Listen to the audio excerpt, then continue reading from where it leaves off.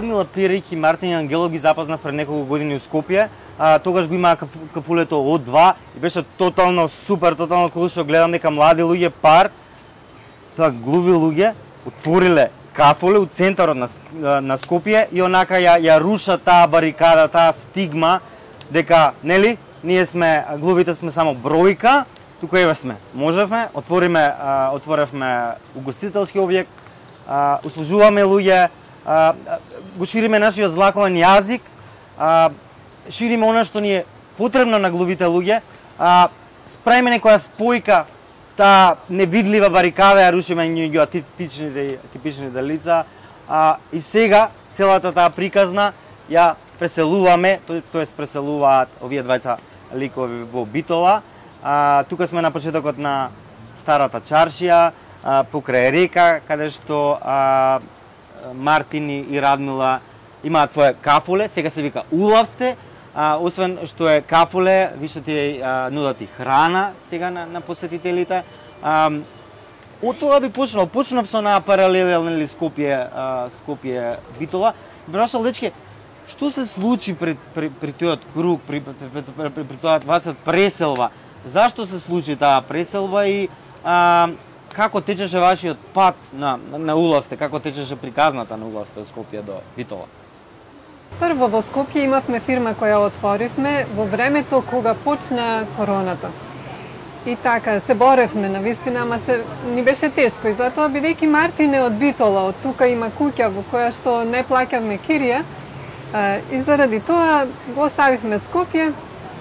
И не сакаме да оставиме фирмата, туку сакаме да бидеме и понатаму представници на глувата заедница, и затоа решивме дека додека да трае короната да бидеме во фирма во Битола, тука во градот на Мартин, Битола.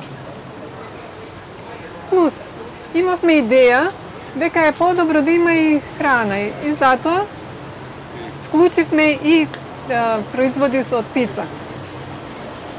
Така, ние сме двајцата сертификувани пица мајстори и затоа тоа не е можно.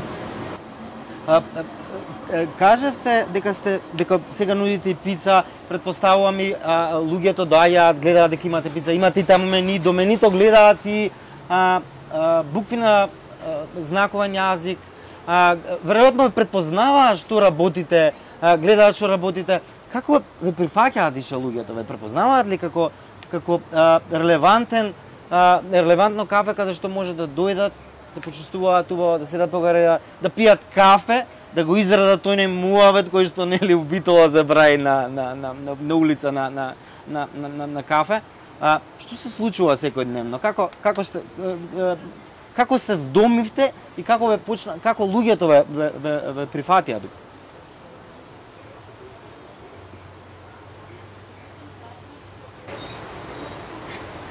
Например, кога ќе нарачаат во мени, тие ми покажуваат со знаци, например, мало експресо, така, јас ги научив нивните различни знаци, ми беше тешко. Официјален знаковен јазик е експресо, ова е знакот, мало, големо, долго.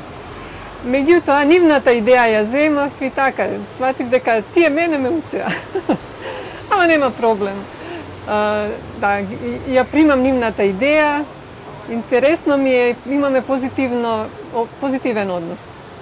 Чекаме кога ќе ме погледнат и тогаш им покажувам во менито кое што е сопишано, за да си изберат што сакаат, макијато, нескафе, така, и тогаш се вклопуваме во разговор.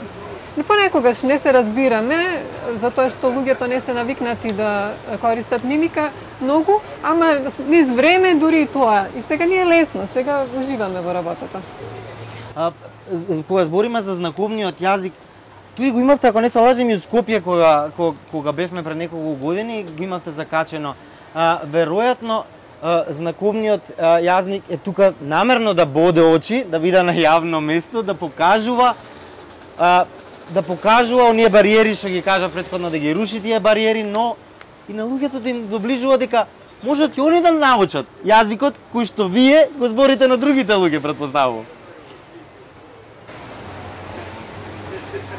Да, повеќе да научат за знаковниот јазик и за звуката, точно.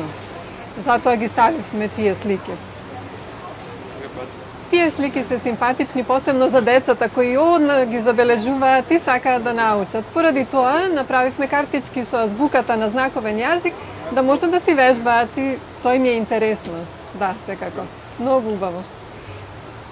Например, азбуката е надворачна азбука. Во азбуката што е сликана над зидот, ја правеа луѓе кои што имаат раце од бебе до возрасно лице и сите лица се глуви. Така, секоја од различна вероисповест и така, сите раце се со различни. Значи, таа азбука всушност покажува еднаквост.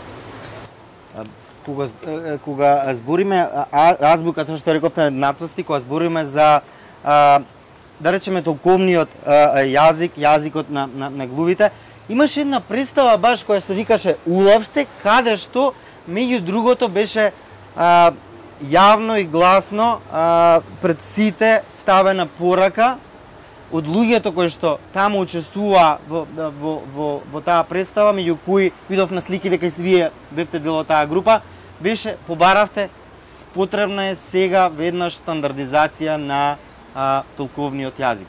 Што значи оваа порака и зашто дојде преку оваа представа во овој период? Да, бараме стандардизација. Тоа е многу важно, основно нешто што е потребно. За образование на децата, на новите, што треба да научат знаковен јазик. Прво и главно нешто е стандардизација. Ние се бориме, да, за стандардизацијата и тоа е многу важно. Знаковниот јазик, културата на луѓето што слушаат имаат своја стандардизација. Исто и глувите, а глувите се моментално без стандардизација. Кој ќе дојде да не научи од Африка? Не, ние сме тука во Македонија, тука живееме и така, имаме институции кои што ги почитуваме и сакаме да се бориме и понатаму во иднина да има стандардизација на знаковниот јазик. Тоа ни е целта. Сигурно ракав со оваа тематика треба да иде на решавање паралелно и она што више неколку месеци, неколку години се збори околу толкувачите, недостатокот на толкувачи има, па има толкувачи, па треба да бидат повеќе вклучени во институциите, треба да бидат повеќе и од медиумите да добиете видливост преку нив и вие. Докаде, како оди цела оваа проблематика со толкувачи?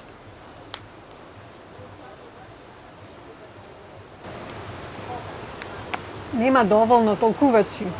Тоа треба да се прошири. Например, Сојузот би требало таа иницијатива да ја направи, ама така, моментално ние чекаме уште. Луѓево да научат знаковен јазик, а не тој, не ова, не вака и ние да сме во тешка состојба. Исто, например, како што може да се учи некој хемија, физика, тие предмети, така и ова би требало да се научи знаковен јазик. Ако луѓето знаат знаковен јазик, ќе биде полесна комуникацијата. Нема да бидеме назад, него напред. Во борбата ќе бидеме напред. Со толкувач е подобро. Да, полесно за вработување во комуникација. Например, што е твојата работа, што е мојата работа. Така, да се разбираме, различни работи. Знаковен јазик. Ама, да, моментално нема доволно и чекаме. Да. Двајца, тројца, како се, така, треба да се зголеми бројот на толкувачи и тоа мора да се промени. Само чекаме, долго чекаме. Да. Бараме развој на тоа. Спомена внесување, проширување на толковниот јазик меѓу граѓаните. Можеби интересна идеја е, не знам сега, сигурно не е нова, не измислувам топла вода што ќе го кажам, ама можеби толковниот јазик да не биде заглавен само во неформалното образование, може треба да се префрли малци во формалното образование, да се анимираат и министерството, и општините под кои се школите, да внесе, да почне да влегува и во формалното образование. Нека почне, например, лупам како факултативна алатка, нека биде како факултативен предмет, може би потоа како образовен како обавезен предмет. Се размислували ли нешто? Имало ли такви некогаш разговори за внесување на овој јазик во формалното образование? Да, има таква идеја која треба да се прошири, меѓутоа Сојузот има обуки на толкувачи и така. Прво ниво, второ ниво, трето ниво, мислам до шесто ниво. Да, има такви обуки. потоа земаат сертификати, така тоа се шири. Во основно училиште нема такво нешто. Затоа што кој нема така, да. Во основно училиште на другите што слушаат да учат знаковен јазик. Да. Да, нема во Македонија. А во иднина идеја? Да, сакаме еднаквост, точно. Сакаме нешто такво. Ама, да, не знаеме што ќе направи државата, ќе видиме. Во светот сите се отворени, а нашиот част, демократија, иднина, така, влече времето. Добро, ама кога збориме за времето и кога збориме за чекори, сигурно вие ги правите многу важните чекори, што се потребни. Она, нели, сближување на и таа бариерите што ги зборуваме више со години, тие бариери меѓу типичните и типичните, нели.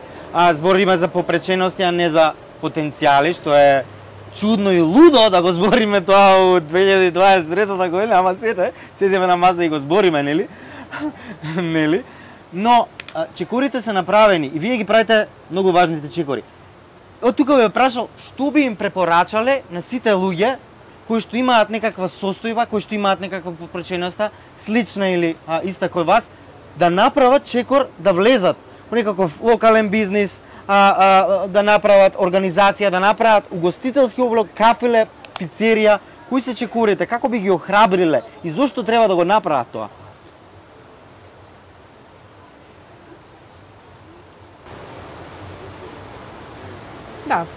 Да научат за бизнис, например, основни работи, факултет, да, повеќе обуки, за да може да видат што сакаат всушност, кои се трошоците за една фирма, да разберат, да се пресметаат бизнисот.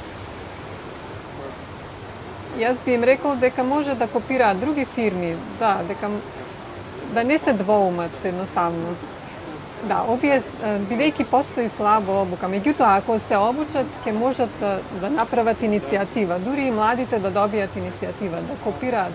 Дека ние сме со отворен ум, не сме слаби, ние сме способни, се е во ред со нас. Исто, например, во мојата фирма, доаѓаат луѓе кои што слушаат и леле, се чудат како ќе комуницираме, дали е грешка можеби или дали ќе успееме, леле, ова се инвалиди. Не знае, дали ќе знае да спреми, знаеме, ние сме способни, точно. Има различна инвалидност, точно. Меѓутоа, внатре сме силни, способни за се. Може би ете, малку не слушам точно, ама другите имаат па друга некоја попреченост, тоа не значи дека сме слабаци. Не треба да се повлекуваме, ние сме силни. Можеме да го представуваме бизнисот на еднакво ниво, се бориме. Да, точно. Ние сме исти, со отворено, не треба, и тоа сакаме да го прошириме. Тоа е причината зашто го отворивме бизнисот. Да. И не ни е доволно, ние всушност бараме толкувач, без толкувач нема да ни пропадне бизнисот, така. Се надеваме дека во иднина и тоа со толкувачот и со повеќе иницијатива ќе се промени, да. Имаме визија за иднината. Мартин и Радмила во овој подкаст Зготви Инклузија на сите нас преку нивната битолска приказна не научија дека наместо попреченостите треба да ги гледаме потенцијалите на луѓето. Само така ќе можеме да збориме за инклузија, а не за илузија. Сакамо така сите ние ќе можеме да движиме напред, ќе можеме да зборуваме исто така и за еднаквост и за доверба.